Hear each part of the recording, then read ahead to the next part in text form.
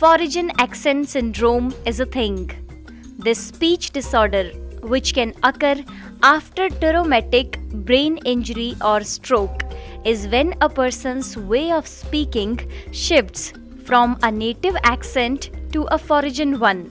Among the cases identified are American English to British English, Japanese to Korean, British English to French, and Spanish to Hungarian.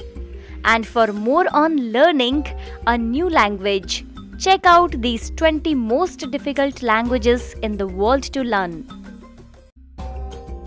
Foreign accent syndrome is a thing.